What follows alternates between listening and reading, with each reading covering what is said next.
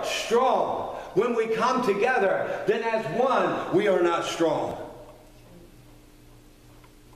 We got to repair the doors and keep stuff out. Get out what has already come in and restore things to the way they once were.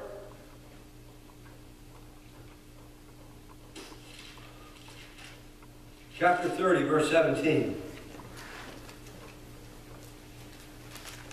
Now listen, I said a minute ago, probably more than a minute ago, but anyway.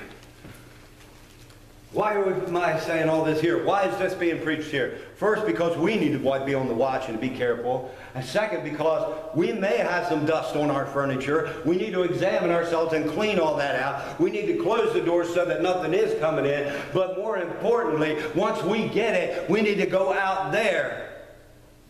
There are brothers and sisters out there who are being deceived. There are people out there who are truly wanting to worship God and serve God, who are being deceived because they ended up in the place where the filth of the world has come in and they've been deceived by it. They are part of us. We are all the family of God. If they have been born again, they should matter to us.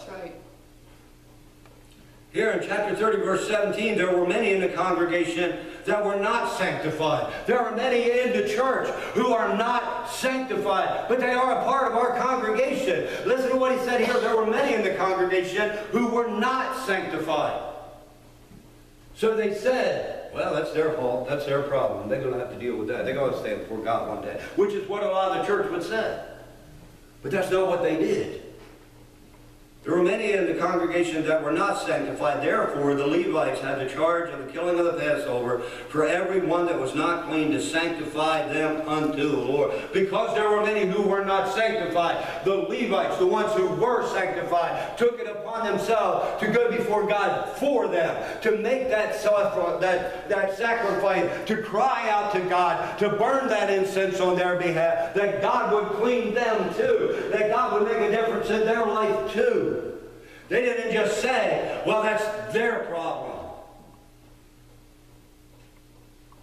For a multitude of the people, even many of Ephraim and Manasseh, Issachar, and Zebulun, had not cleansed themselves, yet did they eat the Passover otherwise than it was written. As I said, listen, there are a lot of people who have truly accepted God, who have been deceived, and they're being told wrong, and they're trying to serve God, but they're doing it wrong. Listen, these people were not sanctified, and they were eating the Passover otherwise than it was written. They were doing it wrong. They really wanted to serve God, but they hadn't been sanctified. The pollution that had come in had deceived them. But listen what happens.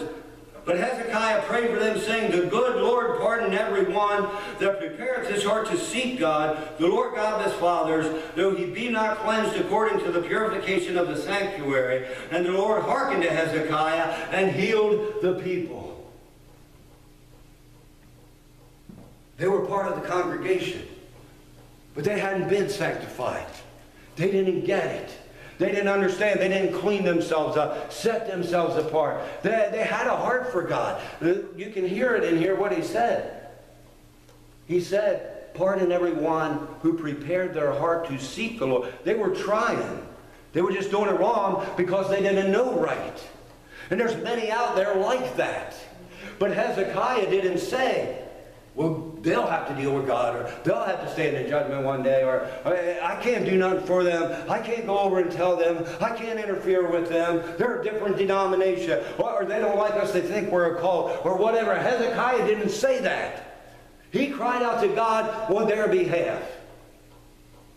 That's what we need to do. And it goes right along with what I've been saying. We need to get a burden. We need to care. When they did care, when they sanctified themselves and cleaned themselves up, then they could look and see that their brothers, that are part of their congregation, needed that too. And they began to cry out to God for them. They didn't cry out to God, give me more. They didn't cry out to God, make me more comfortable. They didn't cry out to God, let me shout, let me run, let me be happy. They cried out to God on behalf of them. That's what we need to do. The church and the people in the church have become so self-centered and so focused on themselves and so worried about them, their own self, that they have forgotten that they got brothers and sisters out there who need need some help. But once these people got sanctified, once they got cleaned up, what was their thought? Part of the congregation didn't get it. We need to go to God for them. And that's what we need to do. There needs to be a revival in the church. Amen.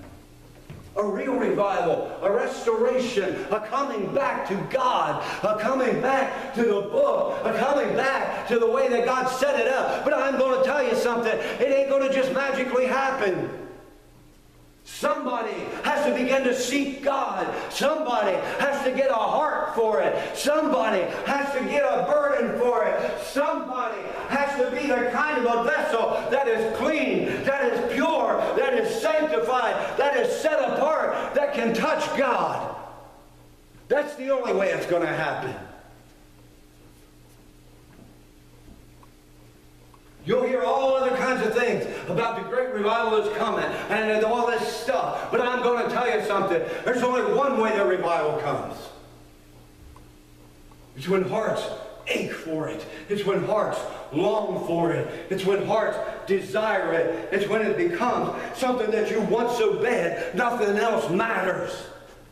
Everything else is second place. And that's your heart. And you can't sleep because you want it. And you can't eat because you want it. And your heart is breaking to see the church come back to Christ. And that's when revival will come. When people begin to cry out with that kind of a heart, I will guarantee you on the authority of God's word, He will move.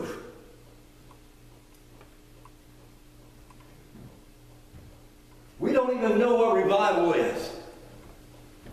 It's not a week on the calendar. It's not calling in a fancy preacher. It's not anything like that. It's a restoration. What is a restoration? You ever see an old building that's fallen down, all dilapidated and tore apart, and that building is brought back to what it once was? The church needs to be brought back to what it once was. That's revival. That's restoration. That's what we need. We have been so deceived. We have so fooled ourselves. We have allowed ourselves to be fooled to begin to believe that if we can get somebody that can holler loud enough and jump high enough and get me all excited and give me goosebumps, then we've had revival, and then we go on. And Satan laughs.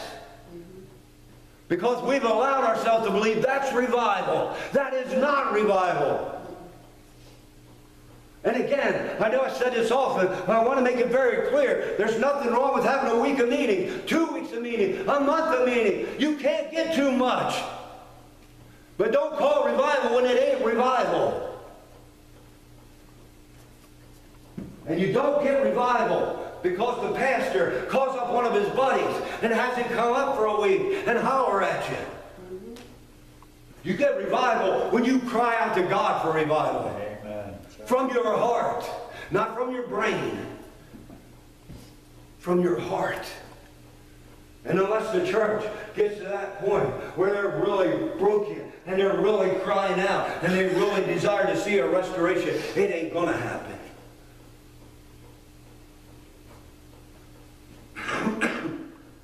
This is what's got to happen. If this don't happen, you know, I've said here a few times lately that if something don't happen here, this church is going to die. Well, if something don't happen in this country, the church is already dead. Amen. Sure. There's got to be a restoration. There's got to be a rejuvenation. There's got to be a restoration of the church. We need to understand that. We need to get that. Because we call it church, and because we say we're Christians, doesn't mean we're meeting the definition that's in here. And this is what we've got to line up with. This is what we've got to adhere to.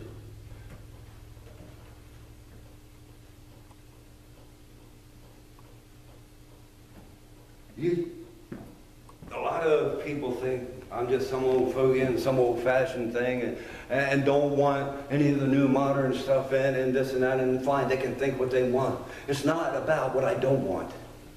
It's about what I do want. I want it to be God's way. I want things done the way God set them up. If you remember this morning, we talked about when Solomon built the temple. He did it according to the instruction given to him by God. We have to do it according to the instruction given to us by God. Amen. Amen. And the world don't want that. And the world don't like that. But it's got to be God's way. It's got to be God's way. I'm going to tell you something, and I'm going to try to close. Right now, the world and most of the church world don't want nothing to do with true born-again, Bible-believing, fundamental Bible-believing, taking out every letter, every word, exactly what it says, don't want nothing to do with that. But I'm going to tell you something. There's coming a day when they're going to turn to these fly-by-night churches and these so-called churches and these prosperity guys, and they're not going to be able to help them. And there's going to be a little light on the hill. That's when they're going to need us. That's when they'll have to come to only one place for the answer. Those who have the truth, those who know the truth, those who can give them the answer. A lot of these people out there fall into all this hogwash and baloney that's being pushed around, and when they have a hard time and when they have a trouble and they send the $5 and the formula don't work, their life's still a wreck. They quit on God.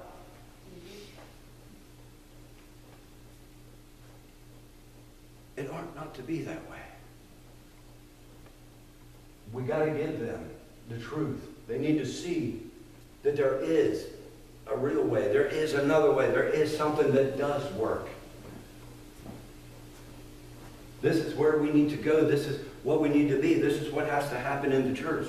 Because if they don't, I really believe in the United States of America, the true church is drawing her last breath unless something happens. Because honestly, those who are truly sold out to God are dying off. This generation that's coming up now have been deceived. That's right. They've fallen for all that stuff. And nobody's telling them any different. Because it's none of our business. We can't interfere. We can't do this. We can't do that. Yeah, we can. We've been given the authority. We've been given that job. That's why we're here. That's what we're supposed to be doing. Whether they like it or whether they don't. That's it. I'll stop.